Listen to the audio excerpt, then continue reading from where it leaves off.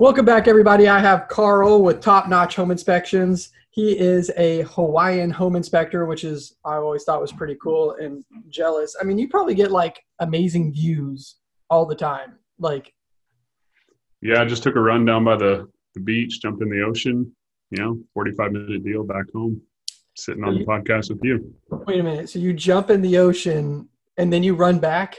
No. I took a run, then jump in the ocean to cool off because it's hot, Yeah. even in October, which is nice. It's like 90 degrees. So. And then you run back, but wet. No, I just jump in the car and then drive back home. It's about a 15-minute drive home. Oh, okay. Gotcha. Yeah. Okay, so you're not like running from your house down to the No. ocean and then back. I was like, geez, man. Not there yet. Maybe a few more home inspections, I'll move a little closer. That's funny. So I'm changing up the podcast a little bit, and I'm just doing like a little casual talk at the beginning. And one of the first things is I always like ask a question, and I was wondering, like, what's the craziest thing you've seen lately, you think? Lately, so I was on a home inspection. We're doing this huge property. It was actually kind of like a horse compound, about 5,000 feet from sea level, and massive log cabin. This log cabin got put together in Canada, shipped here, and then assembled. I heard the lady spent $33 million to build this place. Gorgeous place. So we're in the kitchen just kind of, doing our thing, and I look over and I'm like, what is that? And I see a kind of like a pool. It kind of looked like water. And I went over and I was like, is that water? It looks thick, kind of gooey. So I stuck my finger in it and I'm like, I looked up and it was dripping from the ceiling. I was like, this looks like a sap kind of. I was like, must be sap dripping out of the logs, but super bizarre. There's a big puddle and this house is kind of older. And then kind of felt around, smelled it. I'm like, wait a minute, tasted it. It's like, that's honey. It's honey. No. So come to find out, we figured there's probably a massive beehive in this ceiling. And they did further investigation and found out, the entire dining room ceiling was a massive beehive. Did you see any bees like flying around? No bees flying around. Didn't even see them outside, which was super bizarre. But is it cold? Evidently they were all up there. And the funniest part about it is that the caretaker was there and they had just cleaned the house yesterday, never had seen any honey dripping from the ceilings at all. And they had been caring for it for years. So on the day of the home inspection, the honey started dripping. Oh, man. We were able to find it, but we wouldn't have found it otherwise. Totally bizarre. I wonder if your infrared would have picked up anything. Did you look at it through the IR camera? Yeah, we tried that, but I guess the bee expert actually came the next day. It was a 2-day job for me and my guy, and she said that the beehives kind of stay around like 94 degrees, so it wasn't going to show anything with the thermal imaging. That makes sense. So you wouldn't even see like a hot spot that would make you look further into it or anything. Mm-hmm. That's it wasn't an attic. It was kind of like vaulted ceilings. Did they say how much it was did it cost to remove? Oh, I don't think they have removed it yet, but I would get, if I had to guess, it's probably going to be like 10, 20 grand. Yeah, because they can't kill them anywhere. It's just a custom built house and they're going to have to remove the entire ceiling, get it out. There was no access to that area, So, that's crazy. Yeah. And actually, one of the craziest things that I saw was today. I just posted a video on Facebook with it, but I was doing the stucco inspection, intrusive stucco inspection, and the homeowner's there, and they already redid the back of the property. So mainly I'm just inspecting the front of the property, and the guy's like, he's like, can you tell me anything wrong? And I was like, no, sorry, I work for the buyers. And he was a little frustrated with that, but he went inside, which I'm glad he did. And eventually I started drilling into the stucco on the front, and man, right underneath this lamp, I started drilling and water just started pouring out of the wall. And because there was no ground clearance for the stucco. So it was stucco to ground, right? So it was sealed up tight, and it was getting in and around the light fixture, and there was no kick out flashing above. So I'm just sure the wall was just filling up with water. Wow. From top to bottom. And I drilled in it, and it was just like a trickle effect of water just coming out. And I was like, oh man, I was like, And the guy at the end, he's like, "Hey, did you find anything?" And I was like, "I can't talk about it." He was standing literally when he asked me the question. I thought was really funny. He was standing next to the stream of water pouring into his bowl, and he didn't see it obviously because I know what to look for. And he's probably doesn't do anything with homes, and I'm just like, I can't talk about it. I just Oh, it would have been a really good skit, though. I think it would have been a good skit if someone actually set that up. I felt like I was in some sort of comedy because I'm like looking at this water pouring out of the wall, and I'm telling this guy I can't talk about it. Yeah. So getting into it a little bit. One of the number one questions I always see. I mean, like literally all the time. I see this on Facebook at least once or twice a month. All these new guys, they always ask about Home Advisor. Oh man. So I haven't talked about it too much on my podcast. I hope they don't come after me for it, but I don't, probably not. Hey, we're just telling truth here, you know. I'm too low on the That's it. Yeah. So what is your experience with Home Advisor? They hit me up in the beginning. You know, you're trying to market your business as best you can. You're trying to get the word out there. So they had a pretty good spiel, like, you know, get on our website. We'll give you leads. People are always looking for home improvement professionals on our website, and then we'll send them your information. But what we found is after going through just, it seemed like hours of setting up all of this profile and doing all this stuff to get on with them, it's just, it was completely worthless. We were getting leads for, you know, we call the people up and be like, yeah, you coming over to fix my roof? I'm like, no, we're a home inspection company. Oh, I need someone to fix my roof. I'm like, yeah, I can't help you. And it was just tons of leads like that, where you're spending your time calling these people, emailing them back. And it was just for jobs that had nothing to do with home inspections. So you actually even signed up with them in the past. Yeah. I went through the whole gamut. And then I had to bail with them, and they were not happy about that and just kept bugging me about it. I had to get super stern with them. Like, hey, everything that you're doing right now is wasting my time even more than you already have. And there is no value to be had here. And I'm tired of paying for your leads that are junk. So I'm out. And they finally left me alone, but they called me a couple times after, and I had to get kind of stern with them again. So I saw a joke, and I don't know if it's real or not. I think Mary's going to try it, but what they said is if you tell them that you're part of the class action lawsuit, they'll never call you again. Oh, there's a class action lawsuit? Oh, no. There's a class action lawsuit versus them. Yeah, but I would just like to try to run some numbers with some of these new guys sometimes. And they stopped calling me just because I gave them some basic numbers. And I was like, well, what is the average price point of the inspection that you're selling? And then they can't give it to me. But from what I could see on Facebook, you have to literally be the bottom dollar. The people that are finding Home Advisor home inspectors are going for the bottom dollar home inspectors. And the bottom dollar here in the Houston, Texas area, I would say is probably like $325, like the guys that just are doing like the bare minimum, where it's just like there's like 6 photos in the whole report or something. Yeah. They're in and out. And they want to charge anywhere between $17 and $21 a lead.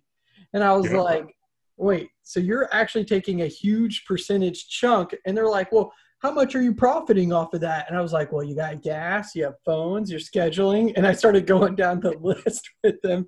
And then I was like, and then what if my tool breaks? You know, I would say, right. And I just kept going on and on and on.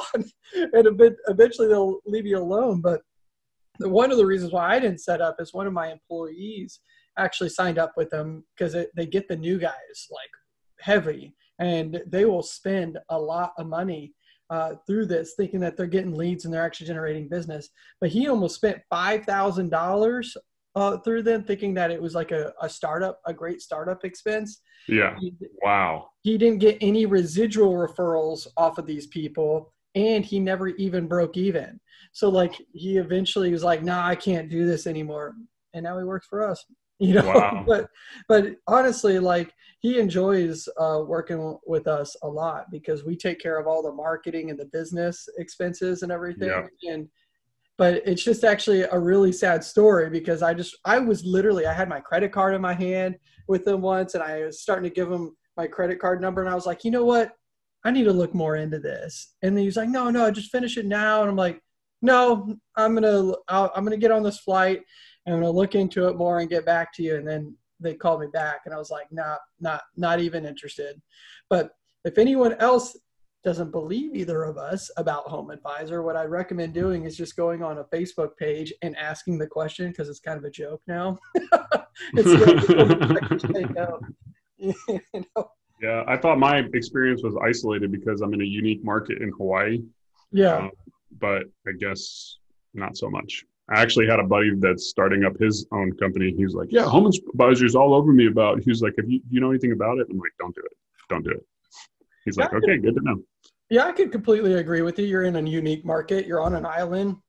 Yeah. You know, there are so many home inspectors out there, right? Like, so it's not like you're completely saturated like Houston, Texas, where there's probably like 4 or 5, maybe even 1,000 home inspectors out here. Yeah, there's not that many here. Yeah, so I could a shortage. I definitely can understand like how you're like, well, that could possibly work for us.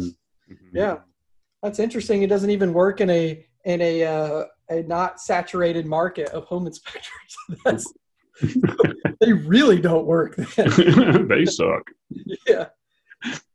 So this is I'd say it may be close to like a year follow-up, because I actually probably talked to you around the same time I talked to Steve Reckner of like some of the questions, because you heard me talking to Reckner, and then you're like, hey, I got some questions too. So yeah, we could call this the 1 year follow-up with Carl too. Wow. And crazy it's been that long. Yeah, so like 1 year has gone by, and whenever you called us 1 year ago, you were just about to start hiring, right? Is that what was going on?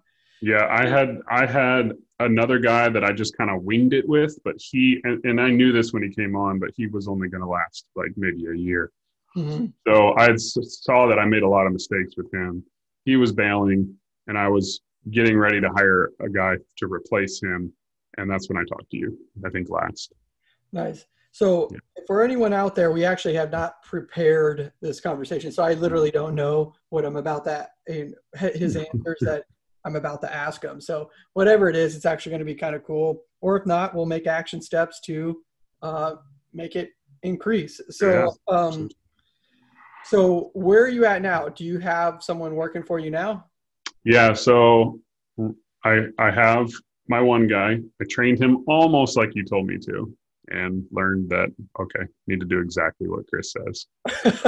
And if anybody's wondering if the home inspection whisperer and the value that Chris offers through that service is worth it, I can tell you from experience, hands down, absolutely. If you're building a business, you can go through what he did and make all the mistakes yourself and spend a lot of money and a lot of time and have a lot of heartache, or you can get with him and he can walk you through it step by step. And that's kind of what he's done with me. It's been incredible, and I can't thank you enough for that. It's just I'm very thankful for it. But the guy I have right now is incredible. The action steps that you gave me were amazing. The only thing that I didn't do with him is you kind of mentioned that after about 2 months, everyone's going to feel like, oh, they're good to go. And that is what happened. And I felt like, okay, he's good to go. And I cut him loose before he had the report writing totally solid. It didn't affect anything super negatively. It was just a lot of extra time, a lot of extra work, and a lot of extra heartache to kind of tune that up. But I would say, his inspections were spot on. The customer service and the customer and the reports, it wasn't really affected. I just had to do a lot of work to kind of clean things up on the back end. So that's going really good. I'm actually training my second guy right now, and I have my third guy in line waiting. He's already 50% done with his certification course. He's going on. I've already done an interview with him, and he's on a ride along next week. We've got it all set up. So in the next 6 months, I'll have 2 more guys and got plenty of business to sustain all 4 of us. Nice. So I kind of lost track. My ADD kicked in, or yeah, a little bit. Yeah. So the second guy, he's not fully finished trained, right? Is that what you said? Right. The second guy just started 2 weeks ago. Nice. And you're using the employee contracts, the 1 month contracts with I him? made him sign the contract. I got that from the last, what was it, like a webinar that you did, 2-day webinar? Yep. Yeah, Yep. that was awesome. And getting all that information, that was extremely valuable. I actually got up at 4 a. I think I got up at 3:30 on Yes. that call at 4 a.m. And I Yep. was like, well, we'll see how it goes. And man, I was like, I was on the edge of my seat until about noon. It was Yeah. awesome. Yeah, what we tried to do with that workshop is Mary and I talked about it. A lot of the things that most of the time when we go to home inspection classes, it's like 8 hours and it's just one topic and they just kind of grind it out and it's boring and you're like trying to fall asleep. And then so our idea was to do 1 to 2 hour classes. I think they were 1 hour, weren't they? Yeah, they were. Yeah, Yeah, they were like an 1 hour. hour and a half. Yeah. Yeah, eight of them back to back, or seven of them back to back. So because you had an hour lunch, and we just topics, all the highlights, the top things that we did, and it was like a crash course. And then we sent you all the PowerPoints afterwards to kind of like pull it up. But to be honest, Mary was like on me about writing my employee what's it called, training class. I literally Yeah. wrote it like 4 or 5 weeks or 4 weeks before it was going because it was like a whole year and I was like, oh, I need to knock this out. That's the best way to do it. You got to get the pressure behind you to move. Yeah. Procrastination. I just wrote down my questions for you about 5 minutes ago. So yeah, that's on this podcast. Yeah. yeah. Yes, but yeah. So what he's referencing is we held like a workshop together, and the workshop, the first day is like how to set up your business, and the second day was like a lot of the steps that we use to generate money through our business, generate inspections, and how we operate, and how you train your employees, and stuff along the lines of that. So that's what he's referencing. Yeah, it was So pretty much a handbook for creating a successful home inspection business, 2 day. In 16 hours. It was just like if you went through that, took notes, and got the information afterwards, is like you have everything you need to make an extremely successful home inspection business. I mean, I don't know where you can get that type of value. I was telling you guys didn't charge enough for it. oh yeah, It's worth a lot. yeah, we just started, so we might increase it just a little bit next time. We just wanted to see if people enjoyed the content, Yeah. just like anything, you start your home inspection business, you start low and then you realize that you're worth more than you are. Yeah. And, you grow up from there. Yeah. But I liked how you made everything kind of available afterwards. You were talking about the employee contracts. They sign a contract after a month, after 2 months, after 3 months. Yeah. And there has to be expectations set and accountability. And that's one of the harder things to create, is that structure. Yep. And you've kind of done all that, and then you made the contracts available, which was incredible.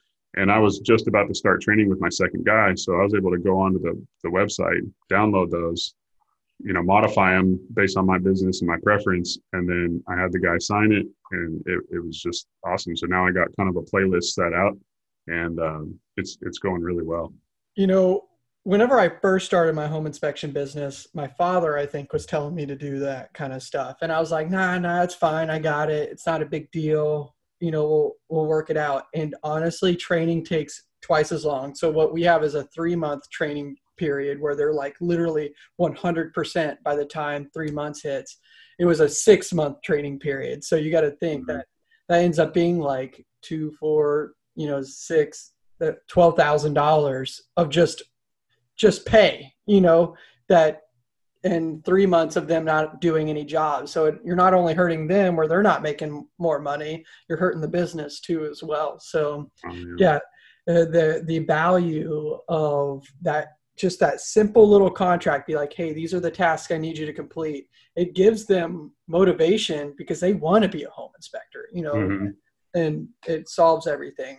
So backtracking a little bit. So you just did the interview with that other employee, that the one that you're just looking at, he's halfway done with his classes. So I'm sure the contract says something along the lines of, wait, he's probably not even at the contract phase. No, he's not the contract phase. The third guy is not at the contract phase. The second guy who has started training, he is in the contract phase. Yeah. Yeah. So the third person, he's just doing the ride along to see if he likes you. Is that what's about? Yeah. So I got, pretty much followed your model. I got on a call with him. Yep. We talked a little bit. He got referred by an agent. I was on a job site, and I was just like, hey, if you know anybody that's looking to be home inspector, let me know. And the guy was like, actually, I do.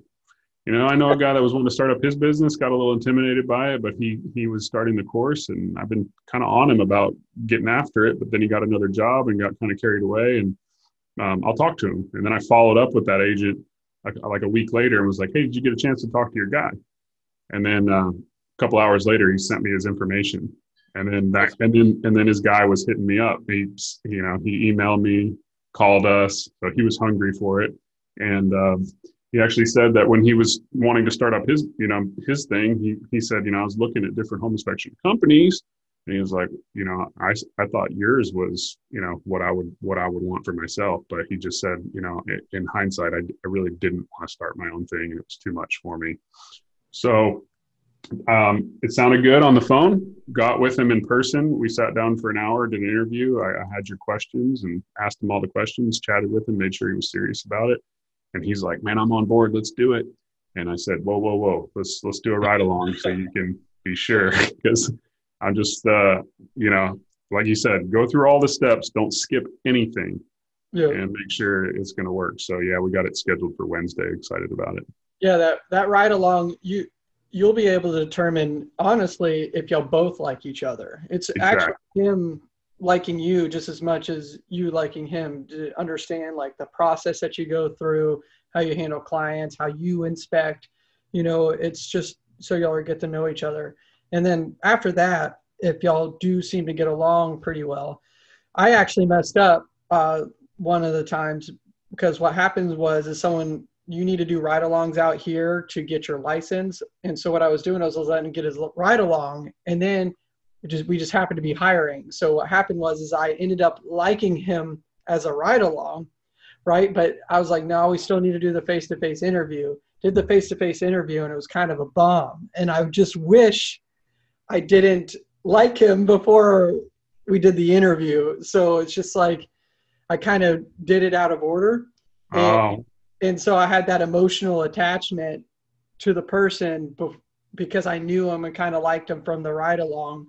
To sitting down with Mary. And if anyone actually knows Mary, she's like the iron fist. You rub her wrong, you're dead to her. You're not making it in. And that's crazy that you enjoyed him on the inspection, but yeah, it's good that you didn't skip that step. But I mean, so he was just like a completely different person in the interview, or what?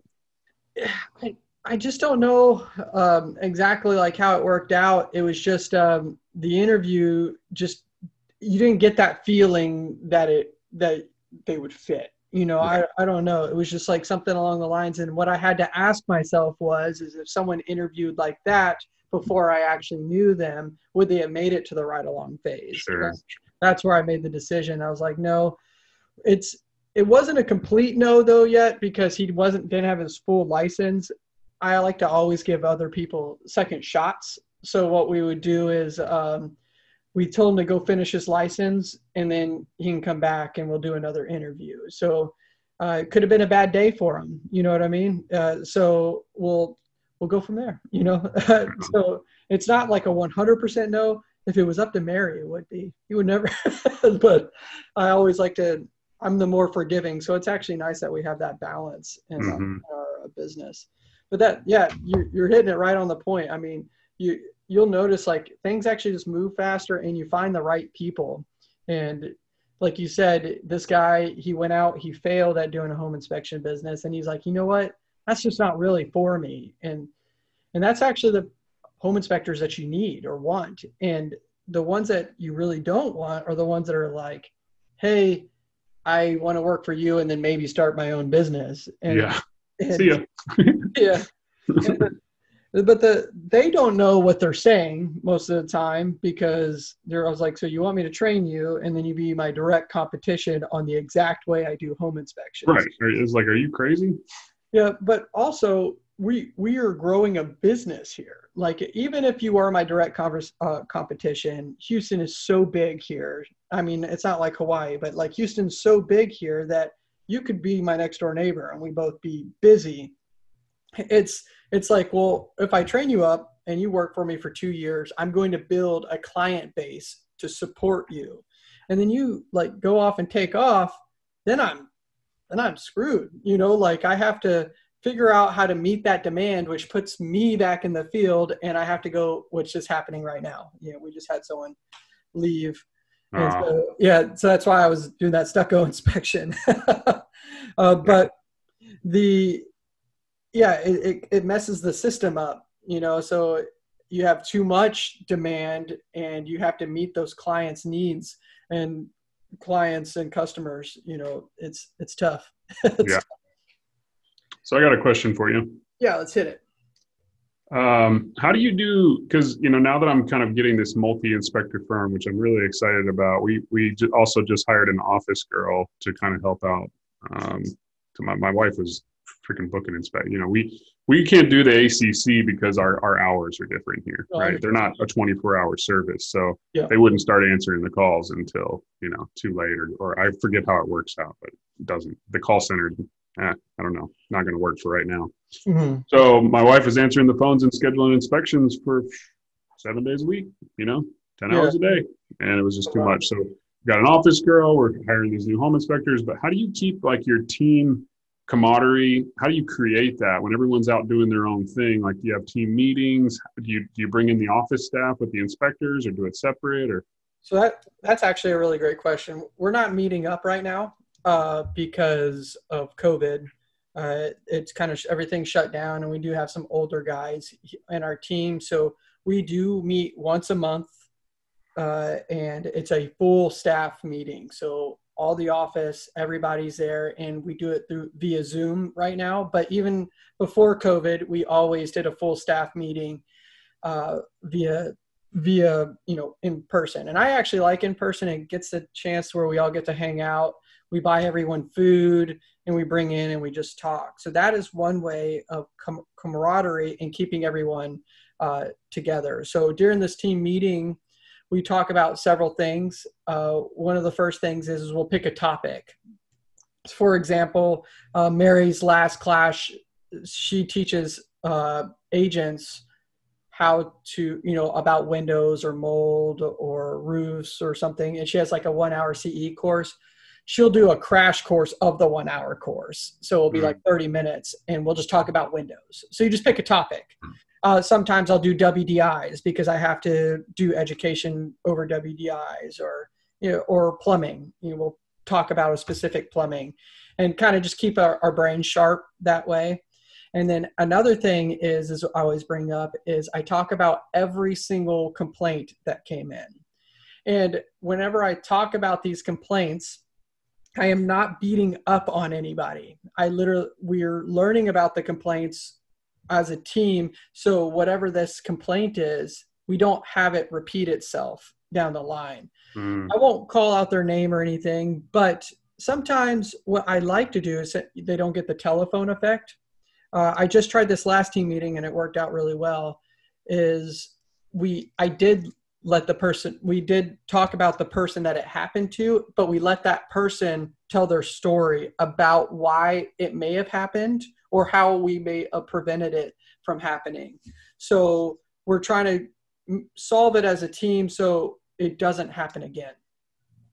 And the third thing I would say that really keeps our camaraderie together, where we're all together, is we do a massive group chat.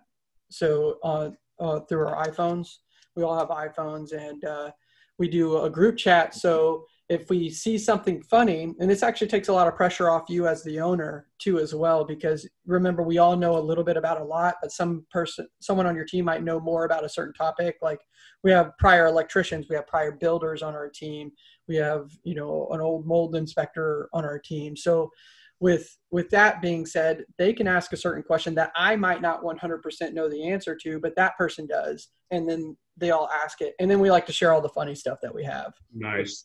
Which gives us social media content for our social media person to be able to post those videos and pictures because that's the funny stuff that we see in the field. So Love yeah, it. that's all three. So I'd say those three things. Yeah, team meeting, and then the things that you discuss in the team meeting and that group chat there. That So helps. when you're doing it in person, where's the ideal location for this meeting? We actually have an office space that has a conference room, Okay.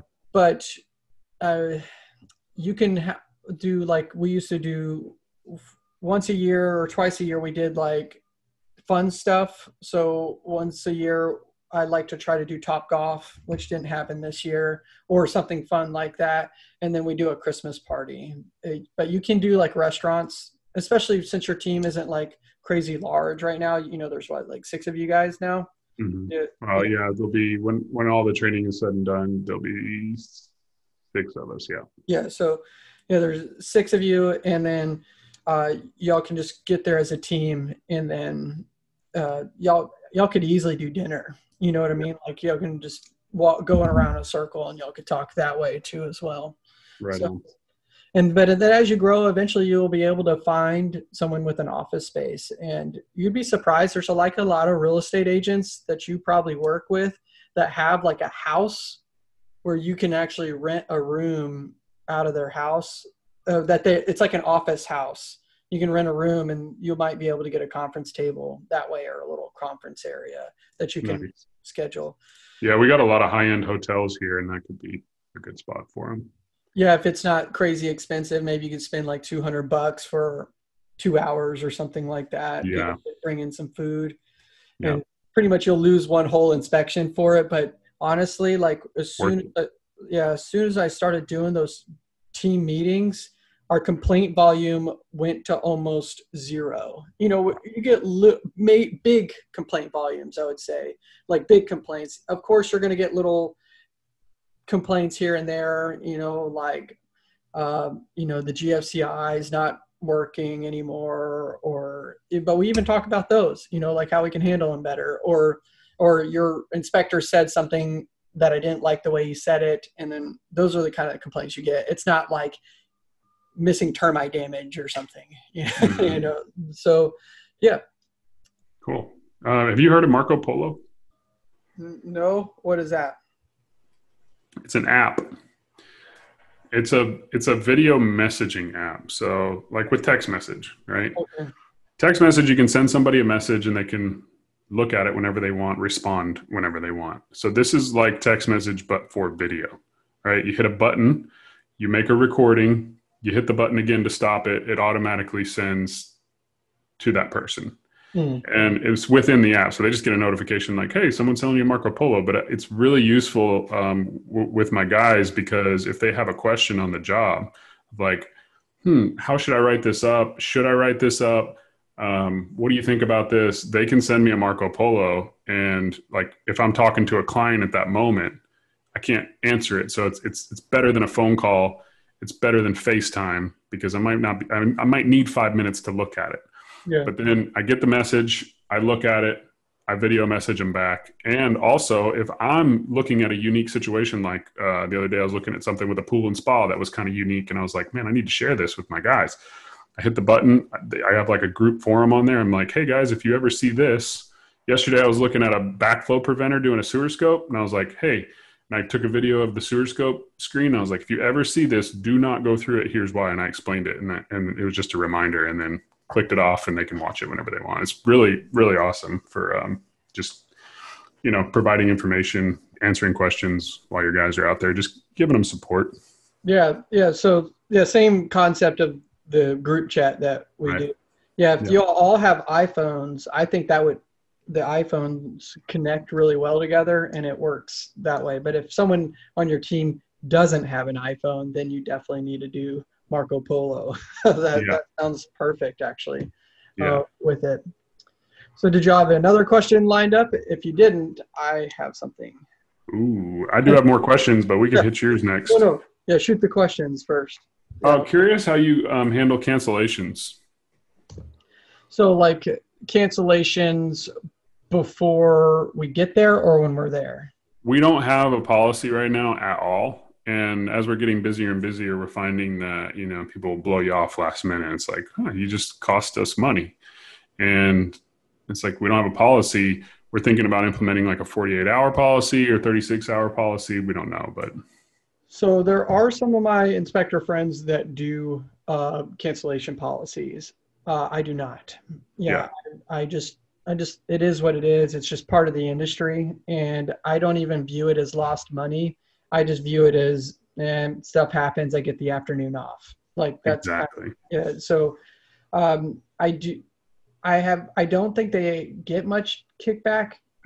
I just know, I don't know. I've never really tried it too much. I've really not thought much into it. I think my father tried to do it for a bit and then they got some complaints on it, so they may have dropped it. But overall, I just kind of left it alone. Yeah, that's kind of the way I'm feeling about it. The new girl was mentioning it. Maybe we should have this policy. And I've always was under the impression it's like, I'm not going to make someone pay for a home. There's usually something is awry, Yes. and it's not a good situation for them to begin with, and to hold them over the coals for it. I don't think that they're purposely trying to screw us over anyways. And if you hold them over the coals for it, when they do get in contract on their next house, you're probably not going to be their call if you charge them the $500 for an inspection that they didn't even need, you know? Yeah, and that's a solid point too. I'm glad you brought that up, was because you were saying something along the lines of it's probably not their fault anyways. And you're right. Like the real estate market moves so fast all the time, and they're just going off the advice of someone else. They're saying that you need to schedule this. Well, what happens if they don't even have the contract right yet? Or they say they did. Their agent could actually say you had the contract, or you're not going to get a time slot. There probably is some other situation that is going on. It's not that they just found another home inspector. Sure. What we do, what kind of reduces the volume, I know that we do send out text messages and we do send out emails. We don't do a phone call before, but they get a text message like, hey, your inspector's on his way. Hey, your inspection is tomorrow. You get an email, the time you actually scheduled it, and then you get one the day before the inspection. And then I think they even get an email letting them know that the inspector's on the way. So like we literally blast them so they know that we're coming. So it really prevents the inspector from going. Yeah. So if the inspector gets there and they cancel it, we still don't do too much. But if he is doing the job and he's like halfway done with the job or in the job, we do half price. So if he's there and he's working on it, say he's found too many things that they don't want to buy the property, we just say, hey, if you want to stop right now from everything I found, it's just half, and then we move on. And right. Yeah, I've just noticed I just don't get a good feeling about charging that. Some people would say, no, you need to do it or you're going to lose money. And I'm like, I don't know. It hasn't happened to me yet. Yeah, it hasn't been an issue really for like sometimes we'll have last minute cancellations, but with how busy it's like you just fill the slot, or like you said, great, I get the afternoon off, man. It's been a busy week. I'm cool with that. Yeah. A lot of people forget to take the time to themselves, and I really do believe in work-life balance. If I have the afternoon off, take the afternoon off. Like go to lunch. Sure. By yourself. Enjoy some good Mexican food. Drink a beer, man. You don't have that there, do you? We do have one good place, but I doubt it's anything like Texas, like the Texas. It would be hard for me to live anywhere else just because the lack of Mexican food. Yeah, I hear you, man. I'm going to get some Mexican food for lunch, actually, now that you're talking about it. I'm getting hungry. Somewhat Mexican food. It's kind of. I had some tacos last night, too. That's funny. All right, what's the next one? All right. So how much, like right now I started this business in early 2018, right? So it's been about 2.5 years. And even for the first 6 months, I wasn't really cruising that much. I mean, it's a new business, but the growth is incredible. Like I've never experienced it. Most people I talk to that start small businesses, and it freaks you out. Every step you take when you're building a business, I don't know about you, but it scares the hell out of me. And it's like, whoa, bringing on another guy. Whoa, bringing on another guy. But the market is demanding it, and I want to be there to support the community and help these people out. So my question is how much do you grow and how fast? Is there a limit? Like, do you just pump the brakes? Or you just go full steam ahead and like just leave the wake behind you and just see what the hell happens? So that's actually a really great question, and it's something that I've learned over a period of time while I've been doing this. When I first started, I tried to grow as fast as I could, and then I didn't have the right people. The quality of my product went down. I got like really bad complaints from growing too fast. And then I'd say about 3 years ago, I would say or so, we really stuck to that system, the system that you're following right now. Right. Yeah, train one person at a time, bring them on, train them really well, make sure that they're good to go before you bring on the next one. And just slow and steady. And, isn't there like some sort of saying, slow and steady is actually fast? Yeah, So, slow and steady wins the race, right? yeah. So like if you're one thing that I was taught is never stop recruiting, because you never stop recruiting, but you don't always have to hire, right? So like you hire the right person, but it's easy to create the work for the right person. That's what I'm trying to say. Sure. Okay. But it's hard to find the right person if you don't, even if you have the work. Mm-hmm. Does that come out right? I think Yeah, kind of. I mean, I see what you're saying. It's like you want to keep your options open, right? yeah. So If you have all the work and not the person, you may try to force it a little more. yeah. Whereas if you have the perfect person, you might be able to, make it happen. So I know you're in a new business, and it's a 2.5, you're saying it's like 2.5, 3 years old, and you already have, an office person running for you. You're in the field, you have someone else in the field, and you have someone training, right? Mm-hmm. That seems like it's a lot, but actually, no, you have a really great team around you. I think husband-wife teams grow a lot faster than other inspection companies because y'all divide up the tasks really well. Mm-hmm. That office job is a full-time job, and it's just as important as your job in the field as a home inspector. A lot of people don't understand that. It is truly 50-50. If she doesn't do something right, it messes it up. You don't do something right, it messes it up.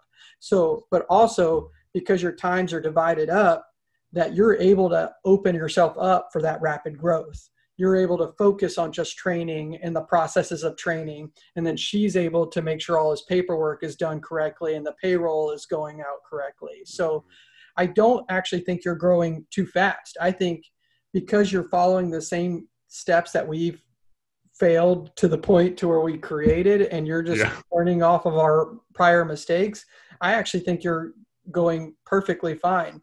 Because I remember before you told me about somebody and I'm like, yeah, it's not going to work out. And then you tried it anyways and it didn't work out. And then you turned around and you're like, well, I'm going to just start doing what he said. And you did. And it's just like, yeah, you have someone that really wants to work for you. He wants to be part of your team. And then the next person's coming along. And the same thing, the final one, not the final one, I don't want to say the final one, but this third person coming on, he wants to work for you. He wants your type of team. So I was talking to Mary the other day talking about teams. This is actually kind of an offshoot. I don't even know how anyone does this as a solo man operation 100% at all. Like, if I was off on my own and I didn't have Mary, I definitely want to be part of a team. Like, sure. 100%, because there's just too much stuff going on. Oh, it's crazy. If I didn't have my wife to help me build the business in the beginning, I mean, I tell her all the time, there's no way I could have done it without her. So I know that was a roundabout answer, but I don't think you're growing too fast. I think if you follow those steps properly, you manage it correctly, I think you're right on it, right on the money. The biggest thing is just don't hire someone just because you want them, hire. Don't force it. Yeah. Don't force it. And I had other interviews and I'm real big on that. It's like, I got to go. And if I'm not feeling it, I'm out. And I had other interviews where it's just like, I mean, right when I sat down and just got the vibe, it was like, nope. Yeah. I went through the paces, but then I was, I just bailed on it. So. Yeah. And that was my biggest failure of all time. I just literally hired anyone that seemed ready to learn right then and there, or they just needed a job, right? And Hmm. that's not home inspections. Like home inspections, you need a very particular type of person to do it because we are a rare job. We are not being supervised, and we have to be expected to do it. And it is statistically proven people perform better while they're being watched. Like it's and so that being said, that kind of goes on my next line. I did just promote a lead inspector in my team, and Ooh, every week he picks a few, one or two random reports from our guys and our team, and they get like a report review, and it's cleaned up our reports. So that's kind of nice. So people do perform better when they're being watched, and that's kind of what I did, implemented it. nice. Yeah. Nice. That's awesome. Well, I'll write that one down. Yeah, just like a few random reports. I don't like to hover. No. You trust them. Just literally pick one or two. I do know some uh, company owners. They will review every report before they even get sent out, and then make them change stuff before it gets sent out. Every inspector is going to find something different. Yeah, every single one. So you just got to remember that. They're never going to be you. They're going to actually see something that you're not going to see. So Yeah. I do that in the beginning with him, and that's what I had to do with the other guy, but for way too long because I didn't go enough over the reporting. But the idea was when he got home from his inspection, he'd do it to the best of his ability, send it over to me. I'd check everything, I would critique it, and then send it out. But it was awful. We were doing that for a few months. And it's like I had to get my reports out and then wait for him to get his reports out and then look over everything. It was just exhausting. It just didn't really work. But I check up on his stuff every once in a while. And a lot of times it's just a thumbs up. And that helps him to know, like, okay, he's looking over him. But the guy's so meticulous and detailed, like that's just the way he's wired. He actually got better at report writing when I stopped looking at him because he wanted it to be perfect for the client. And having that buffer of me actually made him back off of things a little bit. yeah. So it was actually a good thing when I was like, okay, I'm done looking over your stuff, and it got better. So No, that's funny. yeah, kind of crazy. Probably not a lot of people like that, but No, that's what I was saying too. It falls back to what I was saying before. Home inspections, you need that particular type of person. yeah, And you do. yeah, Yeah, they're out there. You just gotta, like you said, you can't rush it. yeah. I know Clayton Bailey with the Green Scene Home Inspections. He has like they make him take a personality test or something like that. I don't do that, but Wow. some people do. Yeah, get down to the science of it, huh? Yeah. Me, I go with the feeling. That's it. I go with my gut, and that seems to work out pretty good. And you'll know, like you've probably figured it out so far. Like you just sit down here just like, I don't know. And if you get that, I don't know, you're done, Done. but if you get like, he's it, I want to, you just know. Yeah. Yeah. Yeah. My wife was asking me about the one person I interviewed. She was like, "Are you sure? I mean, on paper, everything it's incredible. Like everything's there." And I'm like, "Don't question me." Like because then you're making me second guess myself. Like if it's there, it's there. I trust my own gut instinct. So I was like, I know on paper it looks really good, but when I sat in front of them, it wasn't, the vibe wasn't there. So I'm out. Yeah. Nice. All right. So what's the next one? Um, I think, I guess I could ask, like we've been turning down a massive amount of business. We got a huge real estate boom, which is part of the reason I'm hiring two guys so quickly. But what do you still just do the same marketing even though you're turning down business? You just keep going after it. Never stop marketing. Never You stop have the marketing. business. You have the business because you are not stop marketing. So it's just part of the system. You stop doing one thing, then the rest of the system will fail. And Okay. you get that from Buffini. And what he calls it, that is like, it's called peak producers because they're always operating at their peak, right? So you're always operating like it's just a system. You're just doing it. And so what happens is if you stop marketing, you'll get more of this, up and down, up and down. You're like, oh, I have a bunch of business. Oh, I don't have any business. Now I need to start marketing. And then it shoots up again. And Right. then, There's a delay. Yeah. yeah, then so you get that up and down. But if you just always continually market, you'll always continually have the business, no matter if it's slow or busy. And of course, you're going to get a little bit of a slowdown, but it will not be as bad over November and December time as in January. We started doing the Peak Producer about 3 years ago, and it didn't slow down crazy amounts over the winter time. And I'm like, oh man, this actually might work. So never stop marketing ever. Yeah. We just did we're about to send out some gift baskets to our top 10 agents that keep us really busy. $250 gift card for one of the nicest restaurants on the island, homemade candles from local businesses, and some other gift, like another gift basket. And my wife's sending this all to them in the mail. Yeah, that's really generous. I don't go that far, but I do know Michael Conrad does. He does it in tiers. So he likes to tier his agents. So he has top 10 tier agents, then he has top 50 tier agents, and he has top 100 tier agents. So he actually will send out 100 things, but it's like maybe the top 10 will get those really aggressive, amazing gift baskets, and then the top 50 or top 50 will get something else, and maybe the top 100 get thank you cards. Something like that. A really good idea. My wife actually came up with this, and we're going to implement it. She wants me to create because I designed our website and everything, but she wants me to create an agent thank you page, right? It'll have, they'll basically get sent a link to this page. They'll come to the page. There'll be a video of her and I basically welcoming them, telling them, thank you. You were one of our top agents, and we really want to thank you for that. And below, you'll find a list of items. Please pick whatever you would most desire from these items and provide there'll be like a little form at the bottom. Provide the address that you'd like us to send it to. And then they'll click on it and kind of fill out the form. And then that's the way they get their gift. And then we can create different pages for different people and just share the link. I almost think that's too much. Yeah. Yeah. I mean, just like playing it through my head, like these people are obviously really busy, right? So with these people being really busy, the last thing they want to do is like have to go through more steps. I think more forms. I think there's a lot of value in just getting a gift. You're just I didn't have to go in and like almost like they're shopping, right? Yeah. So I think just send them a gift, anything.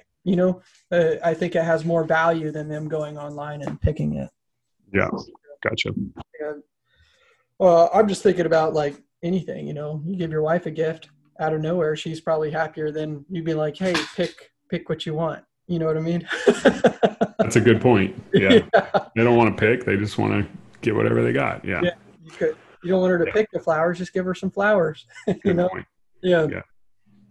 Nice. So with that being said, I've actually started a new book, and it kind of rechanged the way I think about business a little bit. I have not made it crazy far in there. I talked about to Steve Reckner a little bit about it, and it's kind of like a challenge that the regular podcast people that are coming on, and it's called Profit First. Have you heard of it?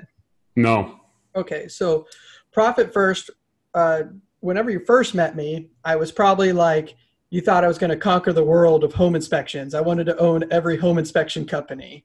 And now he talks about having a small but really profitable business is actually better than owning a big business. And so it really spoke to me, because it was like, why do you need all the Lambos and anything? I don't even like that stuff. Yeah. So I was like, okay, well, this is starting to speak to me a little bit. And then he just kept talking about, small is better. And that's kind of where I'm at right now, but Mary's further in the book. But how you manage this is you actually manage your bank accounts, your money coming in different than you do traditional accounting. So traditional accounting, it's just the way I've operated for years is, hey, I am spending less than I'm making, so I'm good. Sure. That's how I feel like a lot of businesses out there, especially businesses just starting out, are like, all right, I think we can do this because I'm spending less than I'm making.